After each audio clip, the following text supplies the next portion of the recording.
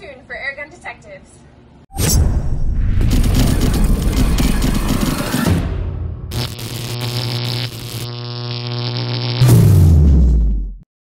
Welcome to another episode of Airgun Detectives. I'm your host, JC. Today we're going to take the mystery out of the Daisy Powerline 408. This is a CO2 powered .177 caliber. It shoots both pellets and BBs. But before we get into that, if you haven't already, please do me a huge favor. Hit the subscribe button down there in the corner. The more subscribers, the better. If you'd like to be notified of any new videos we're coming out, please hit that little bell. Looks just like that down below. In addition to that, love your feedback. I try to get back to most of you, and thumbs up are always great. Also, don't forget, I set you guys up a deal with these firearm guards. These capture moisture, so they go great in your gun safe. Like I said, I put them in my gym bag. That thing's hardly used, but they absorb moisture. And the great thing about these, they pretty much last forever. Because when you reactivate them, if they've been out on moisture a lot, you just throw them back out in the sun for a couple hours, they dry out and they're ready to go. But I set you guys up with a special deal. I'll put a link below. But if you use the promo code Airgun, you get free shipping on these. And they're under 15 bucks. So, let's get back to our Powerline 408. It's funny is I never really knew much about this gun until a couple weeks ago. Someone had sent me a message and said, have you ever done the Daisy Powerline 408? I go, Daisy Powerline 408? I've never even heard of it. But it's a pretty interesting little pistol. This thing has actually an 8-shot magazine. Tilts forward. This is how you load it. Check this out. And it's got a removable 8-round magazine. This actually came with 3 magazines. And they're magnetic, so they take both pellets and BBs. So you can load both pellets and BBs in it. This has the 3-dot, I'll show you the 3-dot sights on it. The white in the front, 2 in the back, which is kind of cool. It's also got a little rail underneath, so if you wanted to have some type of accessory, whether it be a laser, you could put a little rail that comes over the top, and you could put another sight on it, because it doesn't have adjustable sights. So it's got a nice little accessory rail on it. The gun weighs about 1.3 pounds. It actually feels pretty good. It's got 7 3/4 inch total distance here, and the barrel on this, it's got a steel rifle barrel, and it's about 4.5 inches long. These things retail for around $60, $65. But here's the key on these things. They're claiming they shoot up to 485 feet per second. So I'm like, 485 feet per second, I got to try this out. Especially for 60 bucks. And you get I got 3 8-shot magazines. And these magazines load really easy with BBs. And I'm going to show you. You can see how it's magnetic. It holds the BBs, but you just roll them on in there. I've never been a fan of BBs in a rifled barrel. Not because you're going to destroy the barrel, because you'd have to shoot thousands upon thousands upon thousands of steel BBs to screw up a rifled barrel.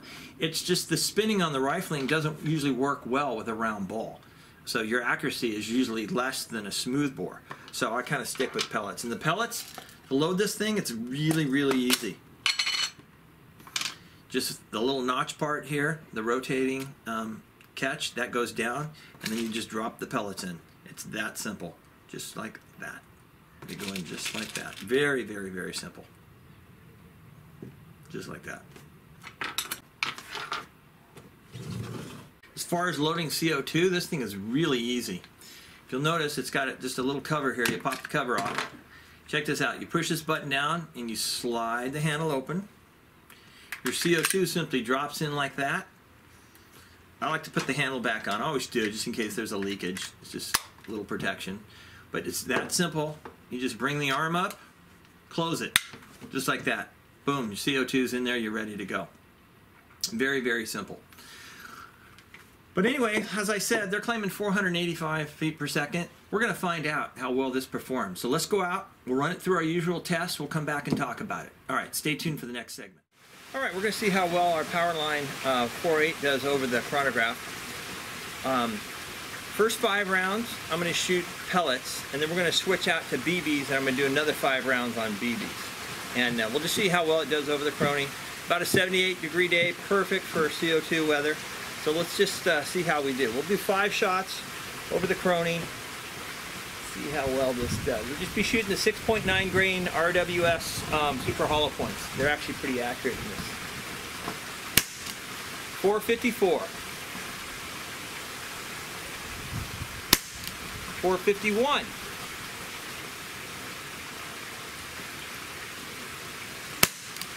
440. 441. Okay, two more. 448. And 432. Wow, pretty impressive. So that's a 6.9 grain lead pellet, and there's your average velocity and even your foot-pounds of energy. Okay, so hold on. Let's go ahead and try the BBs in this. Now, for the BBs, let's see how well we do. These are just going to be your basic zinc Daisy BBs, the 5.1 grain. So let's see how well we do with 5 shots with this one. All right. 482. 449, a little bit of a drop. 466, two more. 454, and one more. 429. Wow, that was a quick drop. I would not shoot BBs in this. It's got a rifled barrel. It's like, what's the point? Most of the time a rifled barrel will throw the BBs off. So lead pellets are the way to go in this, that's for sure. So you see what the average velocity is with the BBs. So let's move on to the next segment. Okay, let's test our Powerline 408 for some accuracy. We're going to use just use some Beeman, the 7.2 grain. These in the RWS Super Hollow Point work really well in it. So I'm going to give those a shot, literally. I want to thank Splatterburst for the targets once again. Make it a lot more visible to see this stuff. We're at a usual 32 feet, 10 meters. Go ahead and take a look real quick. And so we're going to just shoot. This gun holds 8 rounds. We're just going to put all 8 rounds in it. I'm just going to aim at point of center. If it's off to the side, it's off to the side. We're just going to look for some grouping here. So point of center is where I'm aiming. All right.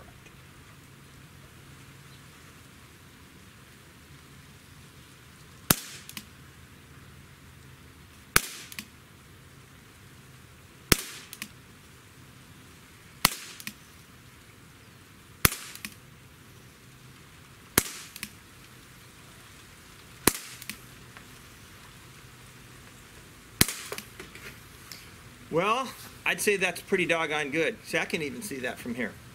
That's a pretty good group. That's 8 rounds. So you see it for yourself. Let's move on to the next segment. Let's test the trigger on our Powerline, our Daisy 408.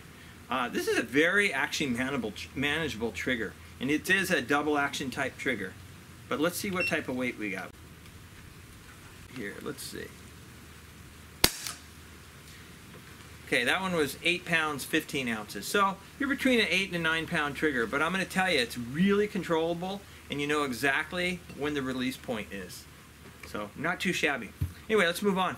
Next segment.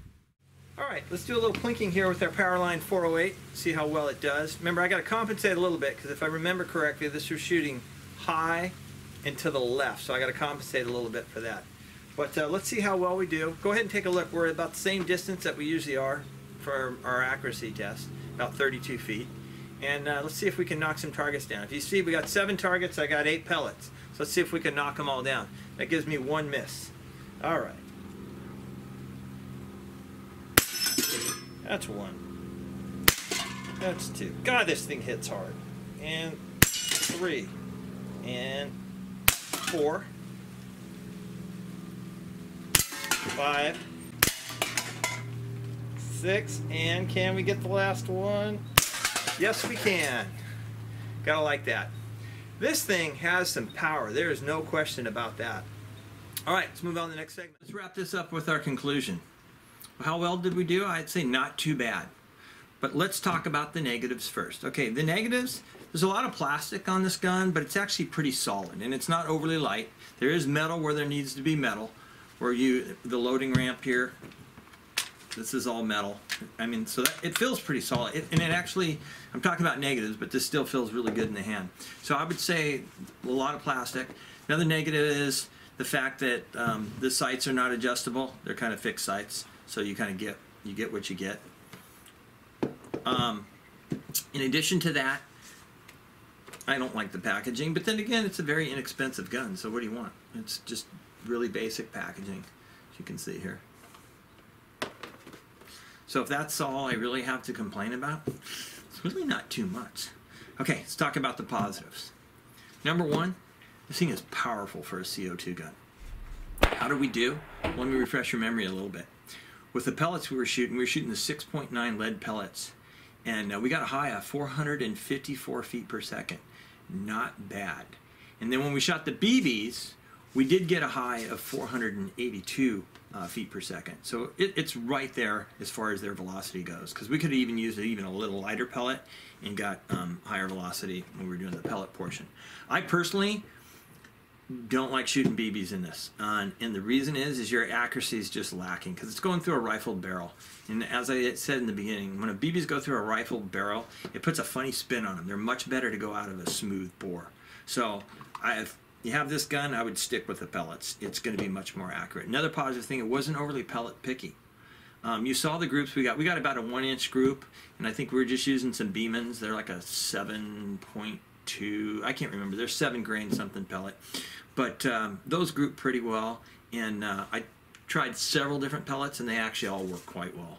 Another positive thing, this does have an accessory rail, so you don't have adjustable sights, but you do have an accessory rail on here, where then you could add either a laser, or if you want to put a ramp on top of this to add some type of sight, you can do it.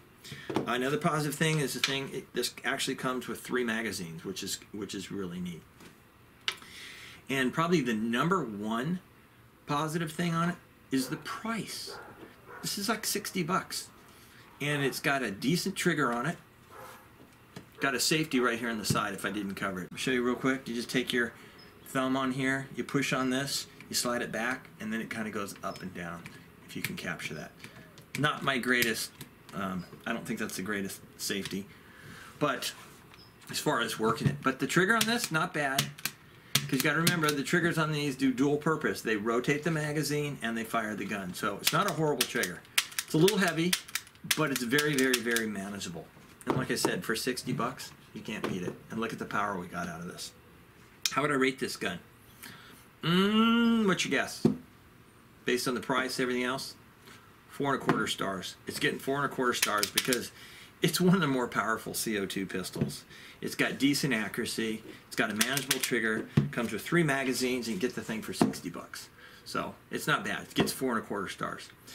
Again, don't forget to check out my website, www.airgundetectives.com. On the site, I will be liquidating occasionally, not often, but occasionally, I'll be throwing an air gun or air rifle up there, and I'll usually only have one of them, so when they're gone, they're gone.